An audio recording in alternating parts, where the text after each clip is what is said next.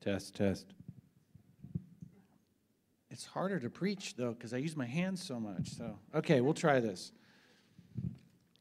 Before we start the message, I did want to share. Andrew gave us some good announcements. Announcements are usually things that are coming, they're ahead.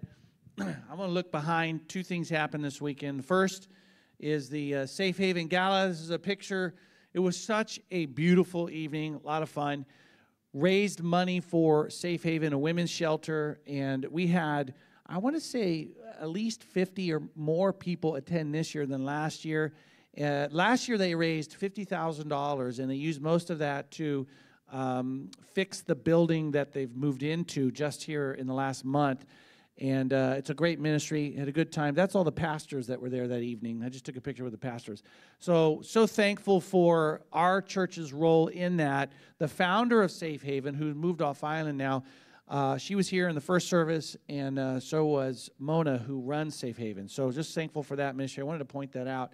And then if you saw the slide of the women's ministry, they got the brunch coming up. They finished their Bible study, and then to cap it off, they're going to have their brunch. Well, yesterday, the guys, the men, we finished our Bible study. Let me show you how we cap off the finish of our Bible study.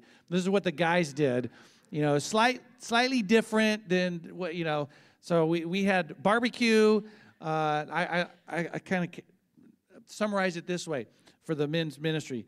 Bible study, barbecue, and bullets. You know, that's how it ended. So next time around, we'll do this again, but do a little promo for any of the men that weren't part of the men's Bible study. But we got to put that away. I know we got to move on to the message now. We're in the book of Romans. We've had a little bit of a break because we had Easter, and then I was off island last week, but I'm glad to get back to the book of Romans. We're starting chapter 4. I've titled the message today, Justified by Faith Alone. And the key verse out of the passage, verse 3, says, Abraham believed God, and it was counted to him as righteousness.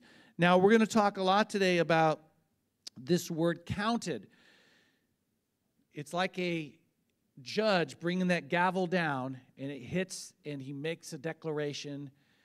That's what this word, the word counted and the word justified, they come out of legal and accounting terms. And I want us to learn something today about our salvation. It is by faith alone. And this word justified, just as if we had never sinned, the righteousness of Christ given to us, a perfect record that's given to us. So it's a declaration like that. But the thing I'm going to hone in on, it says, Abraham believed God, and it was counted. So there's a moment when the gavel comes down, there's a moment. Just like a long time ago, I went to Japan, visited some areas. This was back in the 90s. And we went down and we went to Hiroshima, and I saw the museum, where they have a museum there where the atomic bomb was dropped. And the museum, there's a clock in this little tower on a building. When the bomb went off, it froze. The clock, everything is destroyed, but this one, I don't know how it survived. But the hands were frozen at the moment that the bomb went off. And I looked it up. I was trying to remember. I think it was like 8:15 or 8:16 in the morning. And it's like it happened at that moment. The first atomic bomb dropped on somebody in a war happened in that moment. And so there's this thought that I want to give. This is like a timeline that runs, that there is a moment, and he's using the word counted, where the righteousness of Christ is counted towards you, okay? And we're going to learn about when that happened for Abraham, and then ask the question, well, what about us? When did it happen for you? And so let me just take a look at this passage. I'm going to put some questions up there to set the context for us. Exactly how are you saved? When is the perfect record counted to us? What does the faith have to be in? Did people put their faith in something else? Old Testament, New Testament? Is faith itself a work? Because the point that Paul's going to drive out here is that we are saved, justified by faith alone. And the way he's going to teach us, he's going to give us two examples. We're going to look at two examples from the Old Testament. And here's the first one, Abraham, the father Abraham, the founder, the patriarch of Israel. He is the first example that he's going to give us. And let's start in chapter 4, verse 1. He says, "What then shall we say was gained by Abraham, our forefather, according to the flesh?" So, if you look at this verse, the words "what then," he's asking a question. It's the same way I put some questions up there, right? Because people will ask me questions. I put some of them up there. What does faith have to be, and when does it actually happen, when righteousness is counted? Here's a question Paul puts out there. He poses, "What then shall we say was gained by Abraham, our forefather, according to the flesh?" Now see how I highlighted the word flesh, because the question that Paul's asking is going to center on what he did with his life. Wasn't there something about the life of Abraham where what he was doing in the flesh was accounted, that righteousness was counted? God's watching him, and I see what Abraham's doing. That's a demonstration of faith. He does believe, and the righteousness is given to him. Isn't there something about his life where we could find that timeline of history where it happened? And so he asked the question, and what I put here as the first point is that Paul wants us to consider that life of Abraham, the life he lived. I mean, just think in your head some of the aspects of Abraham's life that took faith, right? Move out of your homeland over here. Didn't know where he was going. You are going to have a son. Even when I'm old, put your son on the altar and sacrifice him. I mean, just there's 3 examples right there that took some faith. Which one was it? Which one was it counted? Because the way he's going to describe this, there's a moment it was counted. Righteousness is given over. When was it? And he wants us to consider the life of Abraham. And he goes on to say in verse 2, "For if Abraham was justified by works, he has something to boast about." Now, Abraham's the example from the Old Testament that he would use. He's the father of the Israelites. He's the father of faith, the first. And he's saying, look at his life. Let's consider his life, because if there's something there, if he's justified by works, then you know what that means? He could stand before God and be proud about something. Remember when I put him on that altar, my son? I didn't know what was going to happen. I didn't know you had a ram over there. You know, there was something else that would substitute for my son. I left my home. I mean, there's so many things he could put on the table and say, I'm proud that I got the faith right in that moment. But he answers his own question, but not before God. That's the answer. And the answer is no. He is not justified by works. There's nothing that he did that he could lay before God, standing before him to say, I mean, basically, I deserve, you owe me something because I got it right. I did something right. None of us could do that. He's answering his own question, not before God. And so I put here, he wants us to consider the life of Abraham, but also he wants to correct this misunderstanding of works. Works do not give us before God a better record for which he will provide righteousness. We can live that way. We can feel like right now I have a little bit a better position, more favorable position before God. I haven't, and then fill in the blank. Like if there's a sin you struggle with and you know what, I'm really going to conquer this thing, and then you go a whole month and you don't do the sin. And it's like, I'm feeling good. Our flesh tempts us that way, to think that way. I'm a little bit better because I got a good track record right now. And through this, he wants this misunderstanding of works. Abraham is the example. And he's saying he cannot stand before God. He is not justified by any works in his life. And he picks back up and he says, I'll read again verse 2, "If Abraham was justified by works, he has something to boast about, but not before God. For what does the Scripture say? Abraham believed God, and it was counted to him as righteousness." It was no work. This this verse, see it's in quotes, Abraham believed God and it was counted to him as righteousness. That comes out of Genesis chapter 15.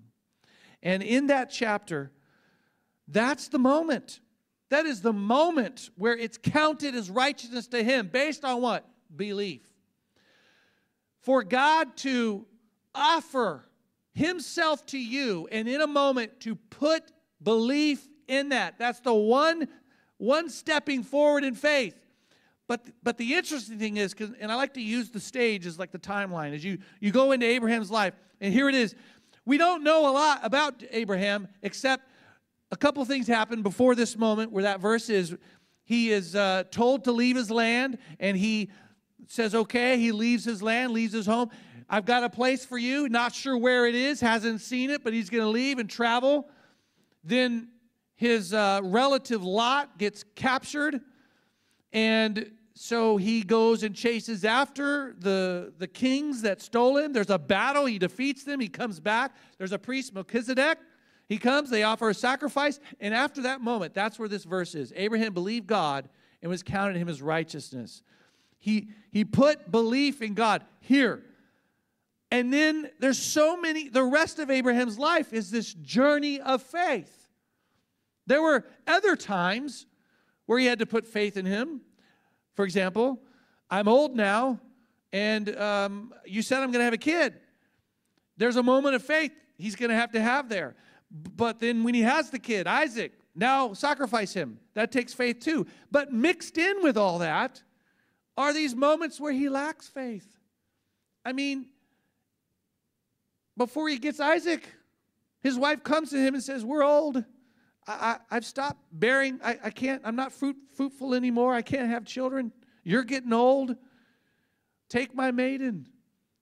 Have a child with her so at least you have a descendant. We're going to fulfill God's promise. Not a great moment of faith for Abraham. You could back up. One of my favorites is when he went to Egypt. He's traveling through Egypt. Yes, he had faith to leave his land, but as he's traveling, he travels through Egypt, and they come out to see him. The Pharaoh, the most powerful man in that land, and he sees Abraham, and he sees his wife, and he says, she's hot. I like her. And he asks about her. He's got eyes for Abraham's wife. Abraham says, that's my sister, because he's afraid. He says, if I say that's my wife, he's going to kill me and take her. So I'm going to save myself and just say that's my sister. Well, that didn't work out well, because then he took the sister back to his palace. Now you got a married guy outside the walls of the palace in with the most powerful man in the country who's got eyes for your wife. He lacked faith. And there's this timeline of up and down faith in his life. But what I want you to point out is that Paul is teaching us something here. He says, in this moment, this Genesis moment right here, it's counted to him as righteousness. Well, what does that mean? Well, I put here, Paul wants to credit belief for salvation. It's the belief, okay? The belief. And I put here misrepresentation of Mishnah. I just put that because I want to make sure I don't overlook that, because one of the reasons Paul is saying what he's saying is that Jews held Abraham in such high regard. There was teaching that he never broke the law, that he was perfect, that he, before the law was even given to Moses, he fulfilled the law. He kept the law. They held him in that high regard. So there's a way in which Paul's going to do two things here. First of all, even if he was, that's not how he was saved. It wasn't the not breaking of the law. It was the belief that he had in what God said to him. That's the first thing. But the second thing is that he's going to call him ungodly anyways. And that's going to be a sword through the heart of every Jew. But before I get there, I got to talk about this word credit or account. Account. Do you understand accounting? Belief here was counted or credited. Now the word is logizomai. It means to credit something is to confer a status that was not there before. Now, before I became a Bible major, I started out a business major. As a freshman in college, they put me in senior level classes. I don't know why they did that. I think it was the Lord, because I didn't like it at all. And I remember going, I don't like these accounting classes. The only class I really like is my Bible class. And it was part of how God used me to drift over out of business and accounting to become a pastor. But I remember sitting in these accounting classes, the worst time of the day. It was in a room that didn't have air conditioning, and it was after lunch. And the teacher, I don't think he's alive anymore, but he was older, and because this is like early 90s. And it's like the guy from Ferris Bueller, where he's like, Bueller. That's how he talked, monotone the whole time. You take this number here, you move it over to that column here. Are you with me? Are you with me? I just remember doing this constantly, It's like, but I did learn some things about accounting, right? You have accounts, and there's nothing there. And then you take something from over here and you put it there, and now that account has something. That's the kind of language Paul is using here. Now, working here at the church, they don't do a paycheck where I take it over to the bank and have to cash it. We have an automatic deposit. We have our staff meeting, and Melly will come in, and she's got all the timesheets. I go through them, I sign them, and then she works with a company, and then it's just credited to my account. And then I look there, it's there. What I get paid is there. If I looked and there was nothing there, I'd say, hey, wait a minute. And so this is the idea that Paul's working with to teach you something about righteousness that you get. To credit something is to confer a status that was not there before. And in verses 4 to 5, he says, now to the one who works, his wages are not counted as a gift, but as his due. When I look in that bank account and Melly's done that work and there it is, I don't say, what a gift. The church gave me a gift. No, I earned it. I worked. And he says, that's not a gift. That's what you're due. You're owed that. And to the one who does not work, but trusts him who justifies who? The ungodly. See that? He's talking about Abraham. If he's justified by works, it's not a gift. If he'd had enough faith moments where God looked at his faith moments and said, we're going to give righteousness to him, it's not a gift. It was due him. He could stand before God and have some measure of pride to say, you owe me. But it's a gift. And then he goes on to say, how do you get this gift? The one who does not work. That means he hasn't done it. He doesn't work, but trusts him who justifies. Who? The ungodly. That would have been a shot to the heart to the Jews. What? You can't talk about Abraham in that context? His faith is counted as righteousness. And so I asked the question this way, what's your credit score?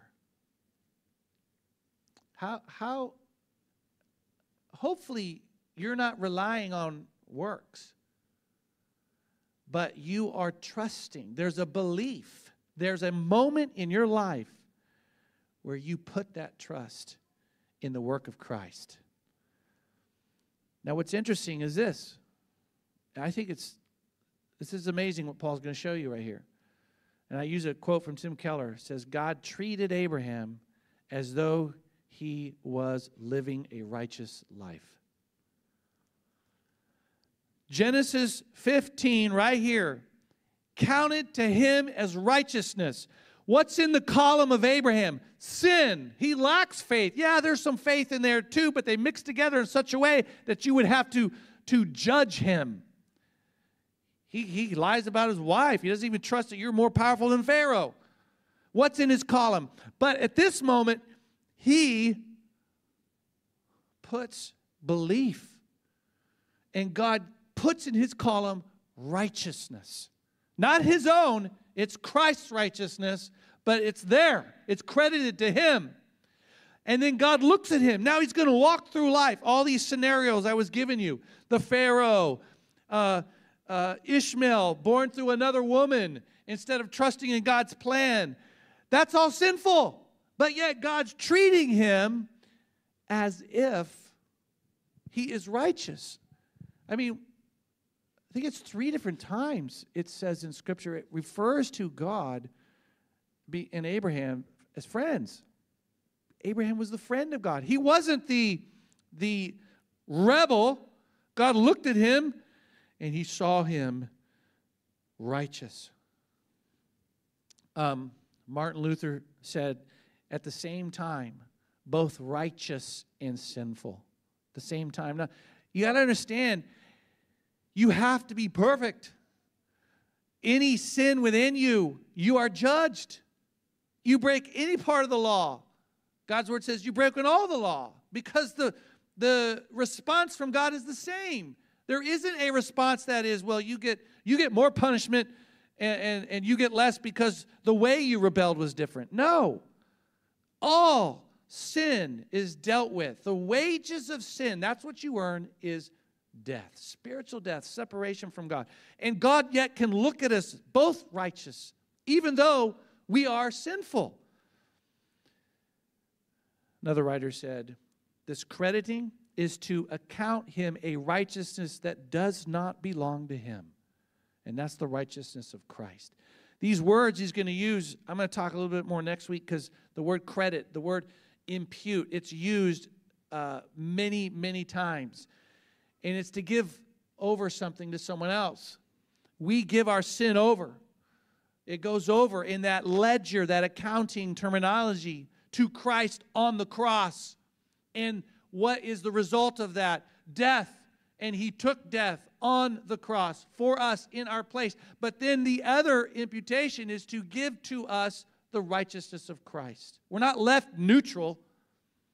We are innocent. And I think I used the example weeks ago. It's not like a pardon. A pardon is, I pardon you, you're out of jail. But you go into society and the record's still there. You were in jail. This is innocent, as if you never committed it. It's different. And so, what's your credit score, right? When did this happen? What did he believe? First of all, when did it happen? He's answered that. He's quoting from Genesis. He's saying it was at that moment, this Genesis moment, it was credited to him as righteousness. And going through his life, he is saved. He's saved because of that. He still has to grow and mature. There's going to be times where his faith wavers. We see that in his life. And yet, that is a description of us. There's a moment where we're saved, yet through life we have to grow and mature. I'm going to come back to that later, but I want to ask this question. What did he believe? What was it that he believed? Now, the interesting thing about this is you could maybe, I bet you I could get multiple kinds of answers from you on that. Well, he had to believe that he would be the father of a nation, a lot of descendants. That's part of the promise, right? Or he had to believe that his son was going to sit on the throne. He had a king that was going to be an heir. I mean, what specifically is it? He had to believe, he had to have the faith that even though I'm going to put Isaac on the altar, if I sacrifice him, somehow God's going to either bring him back to life or somehow God's going to provide another kid. I mean, there's many aspects you might say there. But I'm going to answer the question by going to the words of Christ. The words of Christ in John chapter 8, he says, Jesus says this. He says, Abraham rejoiced to see my day, and he saw it and was glad. And there's something there that Christ is alluding to, which is this, that Abraham's belief wasn't in a generic fulfillment of, yes, from me, my progeny, the nation, there's going to be a blessing to all the world. No. Yes, but specifically, it would center on one one descendant, and that was Christ. That God was going to fulfill what he was saying to him through one person. And Christ said he longed to see this day, and he saw it in me, in Christ, and he was glad. And there's a way in which to drive at the answer to this, what did he believe? And I say to you, when did this happen in your life? When were you credited with righteousness, not your own? And what did you believe? Because what you believe must center on Christ. What it is about him, who he was, and what he did. It centers on that. Now, you said, Pastor, there's two examples. Yes, and most of the message has been the one. You're like, I hope the second example is shorter. It is. It's David. He's going to go on, talk about David, the model king. He was a warrior. He was perhaps the most famous of the kings, a monarch. First example was Abraham, which in the context Paul's talking about, they held him up like he was not a lawbreaker. He fulfilled it before it was even given. David, they could never say that about David. They could never hold David up in the same way they could Abraham. We all know about David. David was a lawbreaker of the worst kind, right? And what's he say? Just as David, in verse 6, also speaks of the blessing of the one to whom God counts righteousness apart from works. That's why I highlighted works there. Because, see, Abraham was to deal with the person who wants to emphasize the works. I could stand before God with some pride because I've done it. Abraham, no. Righteousness accounted apart from works. It was belief. But now David is the one who was like, we know it ain't works. It's not works. I mean, we know the life of David, right? I mean, David sees Bathsheba, lusts after her, develops a plan, seduces her, gets her pregnant. Uh-oh, that's adultery. Let me call your husband back. I'm going to send him to your house, drink wine, get him into bed.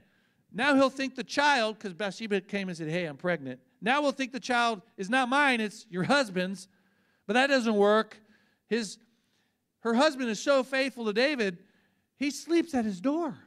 I won't go back to my wife. I can't. Faithful servant. So then he devises a plan to have him killed. Sends a letter. Put him at the front of the battle where the fighting is the worst. We got rid of him. Whew. And nobody knows but me and Bathsheba. He was not by works, David. So why? And so there's a way in which, why is he using him in this example? And part of it has to do with this, is that in the Old Testament, when they came into that system of the temple and they went through the motions of sacrifice, there was not a sacrifice that could be made for premeditated sin in the way that David committed it. That should raise your eyebrows. Well, I thought God will forgive anything. But there's something being communicated. And here with David, he had to be totally helpless before God. I committed this sin. I can't even go to the temple to deal with it. They don't have something to deal with as bad as I've done. And he goes on to say in the verse, blessed are those whose lawless deeds are forgiven and whose sins are covered. Blessed is the man against whom the Lord will not count his sin. David, certainly righteousness is given to him, certainly not by works, but because he saw the true state that he was in. When he got convicted of what he did, he fell down before God. He knew only by God's grace. He was helpless before God. And you can see a contrast. I think one of the reasons that Paul uses both Abraham and David is there's a contrast. I put it up here, Abraham versus David. This is a quote from David Jeremiah. It says, Abraham's justification is presented in a positive way. He was credited with righteousness. David's justification is presented in a negative way. His sin was not credited against him. You see that? And so when we go back to those accounting terms, there's my column. My sin is not going to be credited. It's taken. All the debt, everything is taken out of that column. But the righteousness that comes in is Christ. And you see how God works through both these examples to teach us that and how we are saved. Now, those are the two examples. Now, what the next thing he's going to do when he's going to finish this out is give some further explanation for how we're saved to answer that question. And the first part, and I might ask the question, is how important is ceremony? There's a lot of things we do in church. Communion, baptism, depending on what kind of church you go to, they might have more in there that you have to do. And I ask the question, how important is all that? How important is all that in connection to your salvation? That's how I should frame it. Because he's gonna pick up on this. And look what he says in verses 9 and 10. Is this blessing then only for the circumcised or also for the uncircumcised? We say that faith was counted to Abraham as righteousness. How then was it counted to him? Was it before or after he had been circumcised? It was not after, but before he was circumcised. Now I know I use the word circumcised and uncircumcised a lot there. So let me first service I read that and like a lot of people glossed over. Like that was too much circumcision. But let me explain it. And circumcision was the covenant sign. I have a covenant with God. I have put my belief and faith in him. Now we're talking about when righteousness was credited to Abraham. He's asking the question, essentially he's asking, is it only for Jews? But before he gets to answering that, he's talking about the ceremonial part. Is the ceremonial part, how necessary was that for salvation? And his answer is going to be that Abraham was righteous long before he went through that ceremony.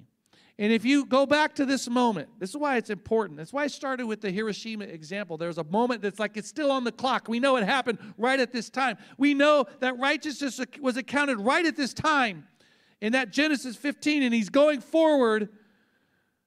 Do you know it was 14 years between that moment he was counted righteousness before Abraham was circumcised? 14 years. Well, the Jews, if you're not circumcised, you are not part of God's family. You're not part of our nation. You're not part of our people if you are not circumcised. You have to be circumcised. And he's deconstructing that. There's a way in which you take that and somehow it becomes part of the works. Your confidence is in that. Only a chapter or so ago, I was going to say weeks, I don't know how many weeks ago we preached on this. We talked about this where Paul was saying, look, you come in here, you do the ceremony part, then you walk out that back door and you live in a way in which you are not a saint. He says, you know what that does? It undoes your ceremony. He says, if you say, I'm saved because I'm circumcised, and you go out that back door and you live like a sinner, it undoes that circumcision. He talked about that. He was saying, what really matters is the circumcision of the heart. What you are in here is a true testimony of your salvation.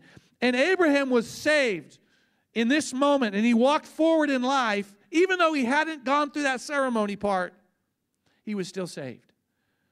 The evidence of that would be his walk of faith. It's possible that you could say, I got circumcised here, but the way you walked in life was not, you weren't saved. You didn't follow Christ. You didn't follow his word. Maybe it was later on. But he's making this point about how the ceremony plays a role in here. So how important is ceremony? Abraham was justified long before circumcision. And you might think about how this applies to us today, because that's Old Testament, right? Baptism. Some people say if you're not baptized, you're not saved. But this fits that. I've talked with people like, okay, you do need to get baptized because that's obedience. Obedience. But it's possible that you put your faith in Christ and got saved and you say, we're going to do a baptism on Sunday. Woo-hoo, the whole church can celebrate. And then you die in a car accident. Oh, uh-oh. I didn't get baptized. Baptism confirms something that is in here, the faith that's in here. It does not confer to you salvation in and of itself. It confirms. And now that would be a problem if you say, well, I'm not going to do that. Well, why would you not do that? But that's basically everything in life. God says, I want you to do this. And there are a great many number of things in our life that we say, well, I'm not going to do that. That is the journey of faith, yielding more and more of ourself to Christ and being obedient to Him. So I want to sprinkle this in right here, because we live in a culture here in Guam that's highly Catholic, a lot of Catholics, and sometimes I have this conversation with him because my observation from the outside looking in is there's a lot of ceremony. There's a lot of ceremony, a lot of things you have to go through, and a lot of things you have to do. And there's a way in which I think that teaches something that's not theologically correct. It doesn't line up. What he is saying here is what matters is, when was that moment?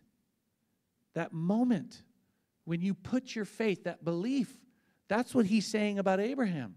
Not works, not even the ceremony. He went 14 years without the ceremony, but he was righteous. God looked at him as if he was righteous, even though there's sin in his life. But he was covered with the righteousness of Christ. And that's what I would shepherd people towards. When is that moment? You need to have faith in that. I think there's be some people who come out of churches that those churches have sometimes shaped within him, I'm okay because I did a lot of ceremony in my life. In fact, there's some churches that say even after you die, your relatives can get together and have ceremonies and it's going to help you. That's a lie. Do not put faith in that. Salvation is by faith alone in the work of Christ and nothing else. So my second point is to say salvation is by faith alone in the Old Testament as well as the New Testament, because he's teaching you something else here too. Let me show you what it says. It says, he received a sign of circumcision as a seal of the righteousness that he had by faith while he was still uncircumcised. The purpose was to make him the father of all who believe without being circumcised. And he goes on to say, so that righteousness would be counted to them as well. He's talking about non-Jews, people who are not part of your Judaism, people who didn't get circumcised. He's saying he is the father of them. Why? Because of faith. He is the father of faith first and foremost. And when we follow in the footsteps of faith, Abraham was our representative too. And he goes on to say, to make him the father of the circumcised who are not merely circumcised, but who also walk in the footsteps of the faith that our father Abraham had before he was circumcised. The reason why God did it that way, the reason why he came to him, and it was in this moment, righteousness is credited to you. And now you didn't get circumcised to hear, was to say that in this period, I'm teaching something. And what I'm teaching is that it isn't about the circumcision. It's about the faith. And that means, because the Jews would say, he was circumcised, that's a sign, the covenant sign, so everybody else must be that. If you're not that, he's not your father. He's saying it's about faith. And if you've put your faith in Christ, he is also Father Abraham to you. And that's why I say, because people will ask me, well, we're saved by believing in what Christ did on that cross and the resurrection. Well, what about the Old Testament? Jesus hadn't even come yet. So how were they saved? And the answer is right here. The answer is we are saved by looking back and putting our faith in Christ. In the Old Testament, they are saved by looking forward and believing that Christ was going to come and do what he did. Does that make sense? It's the same salvation. It's putting our faith in trusting in Christ, in the words of Father, our Father, Heavenly Father. And the very last point I put here is that salvation is everyone, because there's a way in what he's driving at here is it's not just Jews. He's trying to deconstruct that. And so we get these two great explanations about when righteousness is credited to us, and then, or examples, I should say, and then he kind of unpacks it a little more to help us understand. These explanations are good. You know, I look through this and I think there's a lot of detail. Sometimes it can be hard to unpack it all, but I'm just going to finish with this. I keep coming over here because this is where I said, you know, Genesis at one point where righteousness was credited to him. As he goes forward the rest of his life, God sees him as righteous. Even though he's sinful, it's both. And his faith wavers sometimes, as I've given you examples of that. but it's a journey of faith. And so the way that I will finish the message today is to kind of have an exhortation to you. There should be a point in time. This was the time for him. I started with the illustration of Hiroshima because there was an exact point in time where the bomb was dropped, it went off, and it was still on the clock. What time was it for you? You should be able to look back. When was there a time where righteousness was counted? See, I was saved when I was 5. I remember my father. I can remember it, him coming in, and I was young. I did not understand everything, but I understood the gospel message he was explaining to me, and it's in just basic.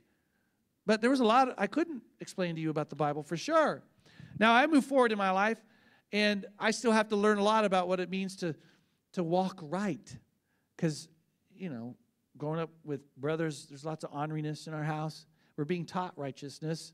Even though I'm being taught righteousness, and there's definitely periods of unrighteousness, God's looking at me. How? He's looking at me as if I am righteous. But I was baptized middle school, 6th grade. Look at that. 5 years old to 6th grade, but I'm still saved. The baptism at this moment didn't mean I'm saved from that point, and so I was unsaved here. No, I still had the faith. It's just like Abraham. His was 14 years. But when I got old enough to affirm, because we call it believer's baptism, we don't teach infant baptism because an infant cannot put a profession of faith in the gospel message of Christ. But at some point, I affirm that with the baptism. And this is my whole life. It's similar to Abraham, except I've only had one wife. Kids through one wife. There's that big difference. I thought you would laugh more at that, but okay. But the reality is, this is you. When was that moment for you? When was righteousness credited to you? That's the question to answer. And then you say, well, Pastor, it says Abraham believed. How do we do that? And Paul answers that in Romans. He says, if you believe in your heart that Jesus Christ is Lord, and you say it with your mouth, Paul says these words, you will be saved. It's its most simplest form. I did it when I was 5. Didn't know everything, but growing up in faith, trying to follow after Christ. I still am doing that. So that would be the way I would take this at the end, and for you to kind of apply it to yourself. Remember, God sees us as righteous. If you walk in a way that you're wrestling with guilt all the time, or you're feeling proud because you haven't done bad things, you don't get it. God sees us with the righteousness of his Son. Praise the Lord for that. Father, thank you so much for Paul's letter, and it's got a lot of depth to it, but to be able to get the main points out and apply it to us, we see here that the examples of Abraham and David teach us something. They teach us about there is a moment where we are saved, that legal declaration where there's a credit that's given to us, something that wasn't ours, it wasn't in our column, and you give us that righteousness. You take out of our column the sins of our life, and you put it into the column of Christ on that cross. And we're just so thankful for the way of salvation. I pray that we would have a contemplation, a conversation perhaps, even here in our church, in our smaller groups, about when was that moment? When were we saved? When did you put faith in Christ? If you've never been baptized, then to talk about that there has to come a moment where we do publicly tell people that we are saved. Paul said, if you believe in your heart and say it with our mouth, that there is a public aspect that we